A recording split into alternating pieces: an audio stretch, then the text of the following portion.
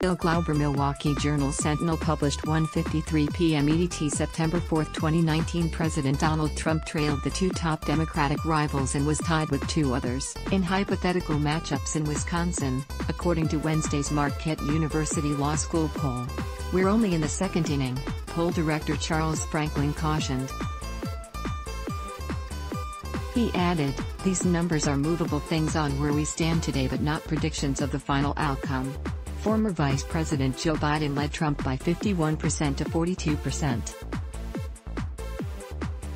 U.S. Senator Bernie Sanders of Vermont led Trump by 48% to 44%, close to the margin of error. U.S. Senator Elizabeth Warren of Massachusetts and Trump were tied at 45% each. U.S. Senator Kamala Harris of California and Trump were tied at 44% each.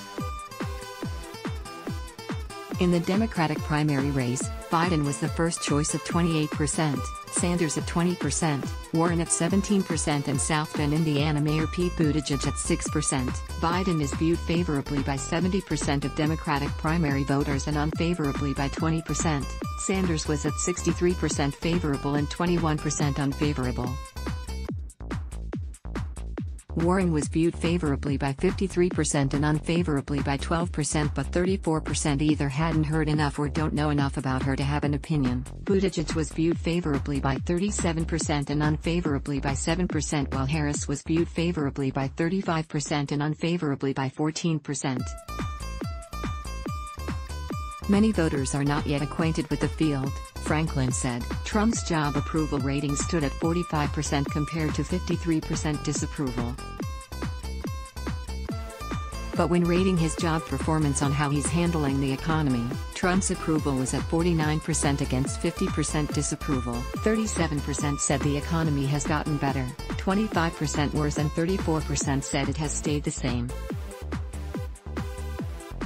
Asked how the economy would look over the next 12 months, 26% expected it to get better but 37% said they expected it to get worse, while 33% said they expected it to stay about the same. Republicans remained quite optimistic about the economy, with 41% say it would be better. Among Democrats, just 12% said the economy would get better. Asked about tariffs, which have become a key economic lever used by the Trump administration, 30% said they helped the economy and 46% said they hurt. Related, both sides in 2020 election fight are watching farm country for political fallout from Trump tariffs. Wisconsin's place at center stage of the presidential race means that there will be intense focus on the survey as pundits analyze the numbers. Dan Bowles, chief correspondent of The Washington Post, recently weighed in on the narrowest electoral terrain in recent memory and pointed to 4 states likely to determine the outcome: Pennsylvania, Michigan, Wisconsin, and Florida. Many analysts point to Wisconsin as the single state upon which the election could turn, Bowles wrote. Craig Gilbert of the Milwaukee Journal Sentinel made a persuasive case about Wisconsin's importance in an article last month. The survey of 800 Wisconsin registered voters was conducted August 25 to 29. The margin of error was plus or minus 3.9%.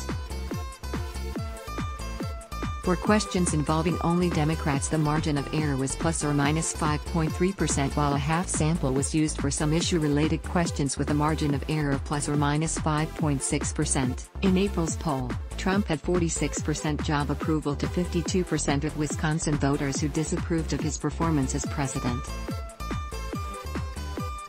In that same survey, just 28% said they would definitely vote to re-elect Trump and 14% said they would probably vote to re-elect him, 46% said they would definitely vote for someone else and 8% said they would probably vote for someone else. Among Democrats and independents who did not lean toward Republicans, the April poll found Sanders a top choice of 32%, Biden a top choice with 29% and Warren a top choice with 17%.